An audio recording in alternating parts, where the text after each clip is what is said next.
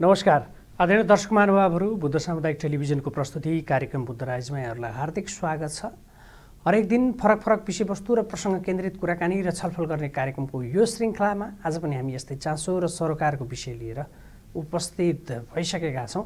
आज हामी चर्चा गर्दैछौँ कि पुष 15 अर्थात् गुरुङहरूको पर्व तमु लोसारका सन्दर्भमा, तमु लोसार र यसको महत्त्वका सन्दर्भमा आज हामी चर्चा गर्दैछौँ। यो विषयमा कुराकानी गर्नका लागि आज हाम्रो स्टुडियोमा अतिथिका रूपमा हुनुहुन्छ तमु हुइल छोजदी गुरुङ राष्ट्रिय परिषदका रूपन्देही जिल्लाका सचिव ओम गुरुङ आज हाम्रो अतिथिका रूपमा हुनुहुन्छ। सबैभन्दा पहिला आजका अतिथिज्यूलाई हार्दिक स्वागत छ। धन्यवाद। यहाँलाई पनि आराम हुनुहुन्छ? आरामै छ। अब यो तमु लोसारको हामी सङ्घारमा छौँ होइन? यो पर्व मनाउनका लागि तपाईँहरू करिब करिब तयारी अवस्थामै हुनुहुन्छ। यो पर्वको ऐतिहासिक महत्त्वका सन्दर्भमा चाहिँ बताइदिनुहोस्। यो विशेष गरी यो तमु लोसार चाहिँ हामीले हरेक वर्ष पुष 15 को दिनमा चाहिँ हामी मनाउँछौँ। प्राकृतिक पर्वको रूपमा पनि हामीले यो पर्वको रूपमा हो, किनभने हरेक वर्ष पुष 15 मा चाहिँ हाम्रो चाहिँ हिजोको अहिलेको प्राकृतिक हिसाबले चाहिँ दिन चाहिँ लामो हुँदै जाने, रात चाहिँ छोटो हुँदै जाने पर्व निश्चित समय चाहिँ पुष 15 भएको हुनाले यो दिनदेखि हामीले यो हाम्रो चाहिँ 12वटा वर्ग हुन्छ, विभिन्न चाहिँ जनावरको चाहिँ 12वटा वर्ग हुन्छ र यो वर्ष चाहिँ हामीले नयाँ वर्षको रूपमा बिरालो वर्गलाई बिदाई र गिद्ध वर्गलाई स्वागत गर्ने कार्यक्रम यो वर्ष चाहिँ हुन्छ। र यसरी नै हाम्रो चाहिँ पुरोहितहरूले जति पनि कर्मकाण्डहरू सबै गर्छौँ यो वर्गहरूबाट नै हेरेर गर्ने चलन छ। त्यसकारण यो पर्व लोसारको छुट्टै महत्त्व छ। अब यो पर्वका सन्दर्भमा जस्तो तपाईँहरूले प्राकृतिक रूपमा पुष 15 लाई जुन प्राकृतिकसँग पनि जोडेर मनाउनु भएको छ, यसको आफ्नो छुट्टै सम्बन्ध छ तपाईँहरूको? यो तमुहरूको चाहिँ तपाईँको छुट्टै सम्बन्ध छ। हामीले जसरी अब नेपालको चाहिँ विक्रम सम्वत 2080 भने जस्तै तमु सम्बन्ध पनि अहिले 2607 हो। अहिले हामीले यो मनाउने क्रम चाहिँ जुन संस्कार अनुसार छ त्यो चाहिँ तमु सम्वाद भनेर हामीले 2607 को रूपमा अहिले यो वर्ष मनाउँदैछौँ। अब यो तमु लोसारमा चाहिँ जस्तो एक हिसाबले भन्ने हो भने त यो नयाँ वर्ष जस्तो पनि भयो नि त, त्यो हिसाबले पनि यसको छुट्टै विधि पनि छ, धार्मिक हिसाबले पनि अरू हिसाबले पनि, अथवा यो एउटा नयाँ वर्षको खुसियाली मनाउने ढङ्गले लिन सकिन्छ? विधि पनि छ। अब नयाँ वर्षको रूपमा त्यसै भइहाल्यो। नयाँ अब हामी चाहिँ सबै अब वर्ग चेन्ज हुने वर्ष पनि अब नयाँ वर्ष सुरु हुन्छ, त्यो आफ्नो ठाउँमा छ, त्यो पनि अब भयो भने हाम्रो चाहिँ पुरोहितबाट कर्मकाण्ड अनुसार चाहिँ पूजापाठ गरेर हाम्रै संस्कार अनुसारको विधि गरेर प्राकृतिक पूजा गरेर हामीले यो पर्व नै मनाउने गर्छौँ। त्यसरी छ। यसको विधि चाहिँ के हुन्छ? यसको विधि चाहिँ हामीले चाहिँ तपाईँको हाम्रो पुरोहितहरू बस्छ। राति चाहिँ भोलि 14 गते राति 12 बजे हाम्रो पुरोहितहरू चाहिँ पूजापाठ गरेर हाम्रो चाहिँ छुट्टै एउटा मन्दिर हुन्छ, त्यो अब विभिन्न किसिमको परिकारहरू बनाएर जुन मन्दिर हुन्छ त्यो दिनमा चाहिँ एउटा चाहिँ गिद्ध वर्गलाई चाहिँ एउटा चाहिँ स्वागत गर्ने किसिमको छुट्टै पूजापाठ गरेर हामीले स्वागत गर्ने कार्यक्रम हुन्छ। यसपटक रूपन्देही जिल्लामा चाहिँ तपाईँहरूले यो तमु लोसारको भव्य कार्यक्रमको तयारी गरेको भन्ने पनि हामीले सूचना पाएका छौँ। कसरी यसपटक हाम्रो नयाँ वर्षलाई स्वागत गर्दैछौँ? तमु लोसारलाई हामीले तमु हुइल छोजदी गुरुङ राष्ट्रिय परिषद जिल्ला समिति रूपन्देहीले यो वर्ष चाहिँ अस्ति 1 गतेबाट हामीले सुरु गऱ्यौँ। विभिन्न कार्यक्रमहरू हामीले गऱ्यौँ। 1 गते हामीले तमु हुइल छोजदी गुरुङ राष्ट्रिय परिषद यो बुटवल नगर समितिले एउटा चाहिँ यहाँको महिलाहरूलाई, विवाहित महिलाहरूलाई एउटा आफ्नो भित्र भएको भावनाहरू प्रस्फुटन गर्ने किसिमको एउटा प्रतियोगितात्मक कार्यक्रमहरू गऱ्यौँ। संस्कार र संस्कृतिमा आधारित कार्यक्रमहरू गऱ्यौँ। त्यसै गरी हामीले अस्ति 5 गते मिडियाबाट मार्फत पनि गुरुङहरूले यो कार्यक्रम गर्दैछ अहिले लोसारमा भन्ने कुराहरू मार्फत चाहिँ पत्रकार सम्मेलन पनि गऱ्यौँ। त्यसै गरी हामीले अस्ति रक्तदान पनि कार्यक्रम गरिसकेका छौँ हिजै नै। अनि अस्ति चाहिँ यो रूपन्देही जिल्लाभरिका सबै नगर इकाइहरूले एकै समयमा बिहान 8 बजे चाहिँ हामीले रूपन्देही जिल्लाभरिको सबै ठाउँमा सरसफाइ अभियान पनि गऱ्यौँ। र आज चाहिँ हामीले यो मानस सेवा आश्रममा एउटा चाहिँ त्यहाँको आश्रममा चाहिँ भएका चाहिँ हाम्रा बडाबुढी जति पनि छन् सबैलाई खाद्यान्न खुवाउने कार्यक्रम पनि आज रहेको छ। र भोलि हाम्रो 14 गते पुष 14 गते चाहिँ रूपन्देही जिल्लाभरि रहेका सम्पूर्ण नगर तथा इकाइका नगर इकाइ र 33वटा हाम्रो समितिहरू छन् विभिन्न जिल्ला यो जिल्लाभरिमा सबै एकै थलोमा भेला भएर हाम्रो यो पुष्पलाल पार्कमा जम्मा हुन्छौँ 10 बजे।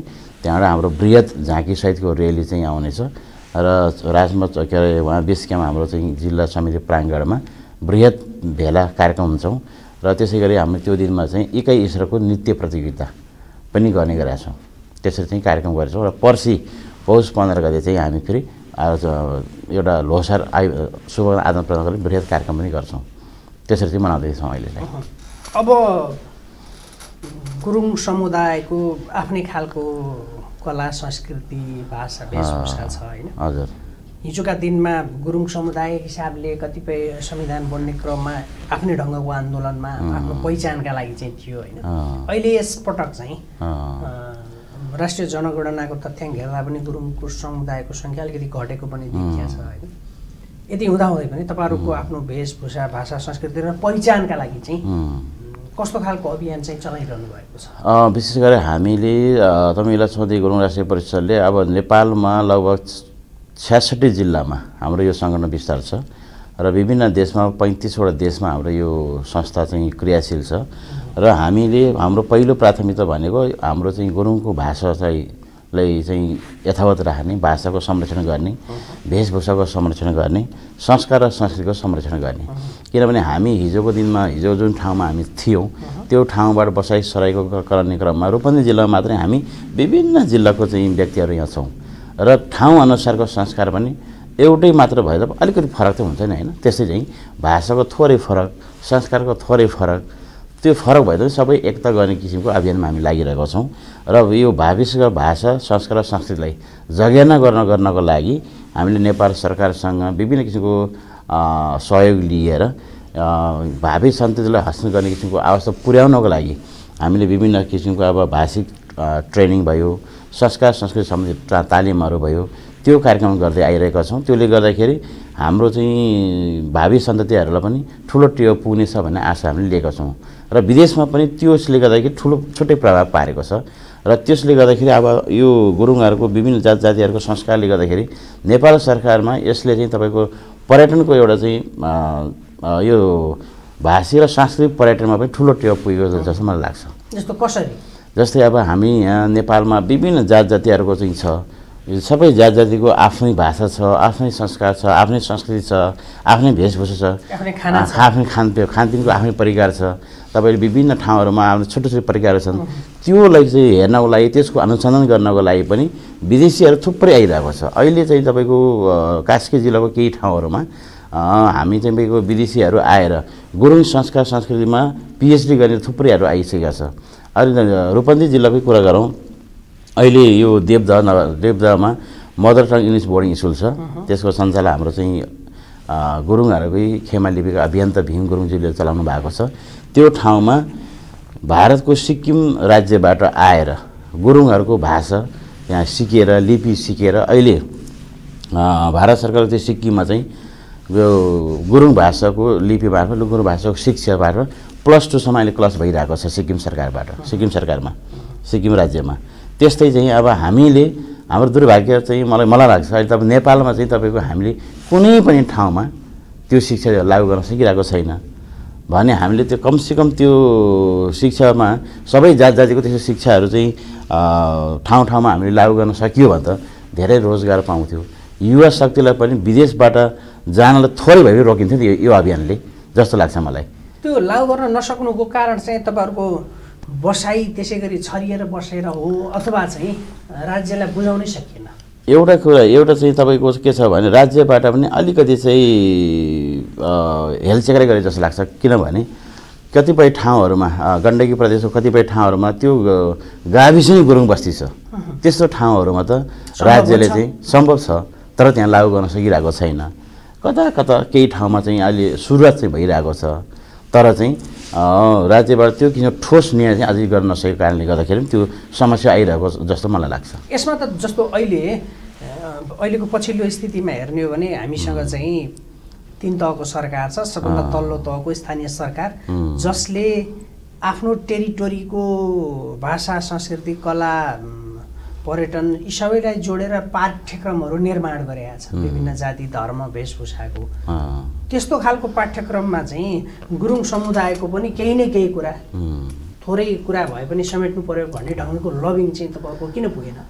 लबिङ हामी पुगिसकेका छ। हाम्रो चाहिँ तपाईँको यो केन्द्रीय समितिले गुरुङ भाषाको विभिन्न पुस्तकहरू प्रकाशन गरिसकेका छौँ। अहिले चाहिँ तपाईँको यहीँ भनौँ न यो मदर टङ बोर्डिङ स्कुलमा 8 क्लाससम्मको चाहिँ हाम्रो आफ्नै शिक्षा छ, पाठ्यक्रमहरू छ। त्यो पाठ्यक्रम त त्यो ठाउँमा लागू गर्न सकिन्थ्यो, तर चाहिँ हाम्रो चाहिँ सरकारको कमजोरीले गर्दा त्यो हुन सकेको छैन। त्यसको लागि पनि हामी स्थानीय तहदेखि केन्द्रीय स्तरसम्म चाहिँ हामी यसमा लबिङ चाहिँ गरिरहेको छौँ। निरन्तरको लबिङ चाहिँ भइरहेको छ। हजुर। अब हामी नेपालीहरूको पहिचान चाहिँ विविध जात जाति भाषा धर्म संस्कृति यो एउटा पहिचान पनि हो। यो सबै जातको एउटा फुलबारीका बिचमा फेरि हामी सबै नेपाली भन्ने ढङ्गले पनि चर्चा हुन्छ। अब अहिले जुन गुरुङ समुदायको कला संस्कृति भाषा संरक्षणको लागि जुन तपाईँहरू लबिङ गरिरहनु भएको छ र यो यसमा लागिरहँदाखेरि चाहिँ सबै कम्युनिटीको गुरुङ पनि अथवा अरू पनि सबै अहिले चाहिँ पलायन हुने क्रम चाहिँ बढ्दो छ। एकदम आफ्नो देशप्रतिको माया, यहाँको कला संस्कृति भन्दा पनि अन्य देशहरूमा गएर आफ्नो लाइफ सेटल गर्ने अथवा सुख सहेलको ढङ्गको चाहिँ त्यो खालको भावना चाहिँ अझ विशेष गरी युवा पुस्ताहरूमा देखिन्छ होइन। यसमा चाहिँ गुरुङ समुदायका युवा युवतीहरूको मनोभावना तपाईँहरू कसरी बुझिरहनु भएको छ? यसमा चाहिँ तपाईँको हाम्रो मैले चाहिँ गुरुङ समुदायमा 2 थरीले लिएको छु। त एक थरी चाहिँ तपाईँको हिजो चाहिँ यो हाम्रो संस्कार जातिमा यो भर्ती हुने जुन प्रचलन थियो, त्यो भर्ती हुने प्रचलनमा चाहिँ ब्रिटिस आर्मीमा भर्ती भएको जति पनि हाम्रो चाहिँ ब्रिटिस आर्मी बुवाहरू थियो, अहिले ब्रिटिस सरकारले चाहिँ त्यसको परिवार सबैलाई ब्रिटिसमै चाहिँ उतैतिर चाहिँ युकेतिर लाने किसिमको जुन प्रावधान बनाएको छ, त्यसले गर्दाखेरि तपाईँको सबै यो त्यस लाने जाने एउटा चाहिँ प्रविधि त्यसरी भइरहेको छ भने, दोस्रो चाहिँ नेपाल सरकारले यहाँ रोजगारको व्यवस्थापन एकदमै कमजोर भएको नाताले पनि हाम्रो चाहिँ अब बाध्यता भएर पनि हामी जानुपर्ने अवस्था, त्यो अवस्था भएको हुनाले पनि अहिले पलायनको अवस्था त्यो चाहिँ देखिरहेको छ।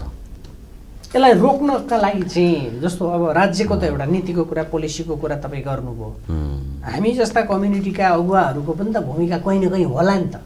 यसमा चाहिँ के गर्न सकिन्छ? यसमा त सबभन्दा ठुलो भूमिका राज्यकै हुन्छ। त्यसमा पनि हामी चाहिँ कमिटीमा बसेर साथीहरूले पनि त राज्यसँग सहकार्य गरेर विभिन्न ठाउँमा कुन किसिमको उत्पादन हामीले गर्न सकिन्छ, के व्यवसाय गर्न सकिन्छ भन्ने कुरोलाई निचोड गरेर त्यो गर्न सकियो भने त्यसबाट पनि केही हदसम्म भइ रोक्न सकिन्छ भन्ने एउटा चाहिँ मैले आशा गरेको छु।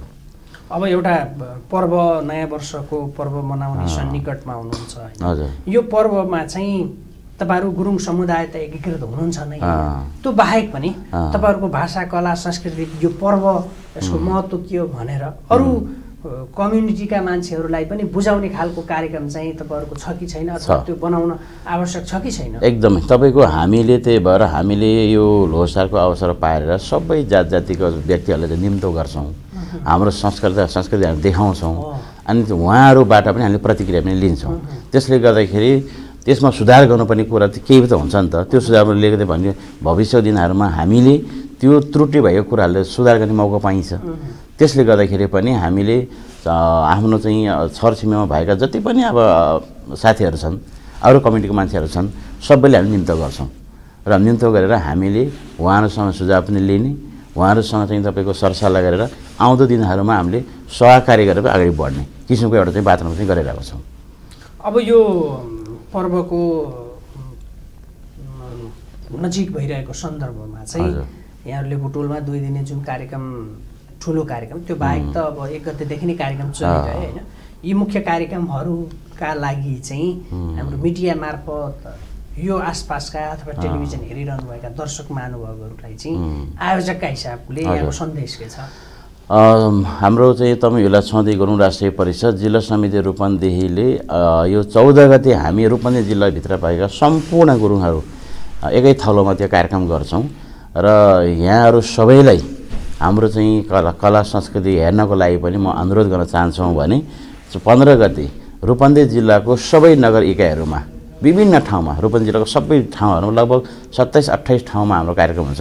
15 गते आफ्नो पाएपर्ने ठाउँमा चाहिँ त्यो हाम्रो ल्होसारको अवलोकन गरेर हामीलाई सुझाव दिनुहुनेछ र यो ल्होसारको अवसरमा यहाँहरू सबैलाई हामी जिल्ला समितिको तर्फबाट र व्यक्तिगत तर्फबाट पनि हार्दिक शुभकामना दिन चाहन्छु। अब अन्त्यमा हामी करिब अन्त्यमा छौँ। अन्त्यमा चाहिँ अहिले यो मेला महोत्सवहरू चाहिँ प्रत्येक ठाउँमा एक खालको फेसन जस्तै भयो, हरेक पालिकामा हरेक चाहिँ क्षेत्रमा हुँदैछन्।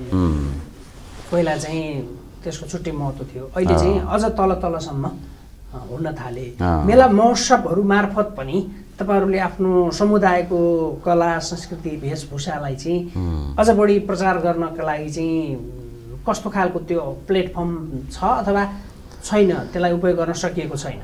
प्लेटफर्म चाहिँ दिइरहेको छ।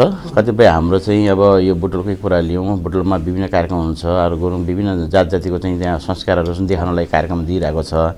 हाम्रो कही साथीहरू त्यहाँ प्रतियोगितामा भाग पनि लिइरहेको छ, त्यसले पनि त्यही टेवा चाहिँ पुगिरहेको अवस्था छ। त्यो सकारात्मकै छ। त्यो सकारात्मक, किनभने तपाईँको हाम्रो त्यो मेलामा हेर्न आउने साथीहरूले त यो जातिको बारेमा फला जातिको यस्तो रहेछ है भन्ने बुझ्ने त मौका पाइन्छ, त्यसले पनि सकारात्मक जस्तो लाग्छ मलाई। अब यो समुदायलाई मजबुत बनाउनका लागि अथवा यहाँले भन्नुभयो यो संस्थाको जुन उद्देश्य छ त्यो परिपूर्तिका लागि चाहिँ समुदायभित्रै पनि एकरूपता देखिन्न, दलगत रूपमा विभाजन हुने होइन, अरू ढङ्गले पनि विभाजन हुने परिपाटी छ।